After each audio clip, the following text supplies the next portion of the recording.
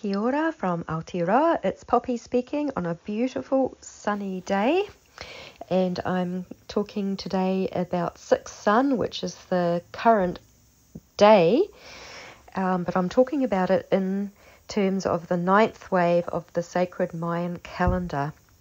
So today there is massive consciousness upgrade opportunities for all who are willing to receive the light.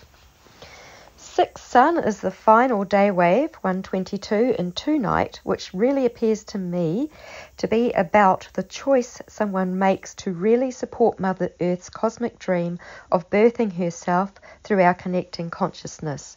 And of course, as she does, so do we. Our sun is highly active today with strong solar storming due to significant and recent solar flaring. Right now, our consciousness is upgrading and changing rapidly. Many are realizing with their real eyes that the illusions of news from screens and anything other than the self is laden with consciousness-grabbing programming. It's the 6th day of the eagle trecena as well, so rising up and attuning with the visions those who can see receive is paramount to freeing ourselves of the matrix illusions. We place them all there too, in all our many histories of lives and times upon this earth, to learn and grow and master our humanity. It is time for releasing that old matrix to become free of the program news, fears and consciousness streams of disconnection now. We are transforming through the light that we are receiving within. Perhaps this is like our dance with the sun, who I believe is literally feeding us with cosmic light rays emitted in divine time. It's all intelligent. Our DNA is made with photonic light. There's plenty of extra photons available to us now through the great and pure unconditional love of our very sentient sun.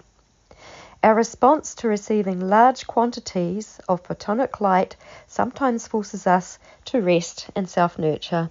The physical changes within are reinventing us. Tomorrow we go into Nightwave 122 in 7 Dragon, which is very primal, salty, watery, birthing energy. Our natural instincts will be heightened. The flow of cosmic consciousness, oneness, is seen through our pineal glands as we rest, self-care, and take time to integrate our birthing.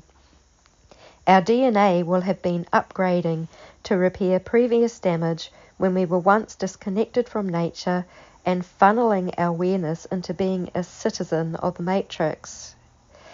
So allow in all the light that the cosmos is sending to you. You are being reborn into new experiences in way that utterly cherish the earth, the self and others. This is divine love and enlightenment. It comes into the mind, which is the light of our DNA. Thanks and honor to the sun, the giver of light and life. Our DNA is so long in our body that it stretches up towards the sun, and in the shamanic world it has been seen as the ladders or the steps up to the cosmic axis. So our DNA is really significant, and so let's love ourselves, love our bodies, love our beings so much, because we are incredible and we are connected with the intelligence of the cosmos. This is who we really are. And through the sun, we become one. And through its consciousness changing cosmic waves, we grow together in love, truth, and simplicity and serve creation through our enlightening. So much love. This is an intuitive perspective of the 9th wave time frequencies of unity conscious of the sacred Mayan calendar from the cosmic axis, natural and organic time cycles.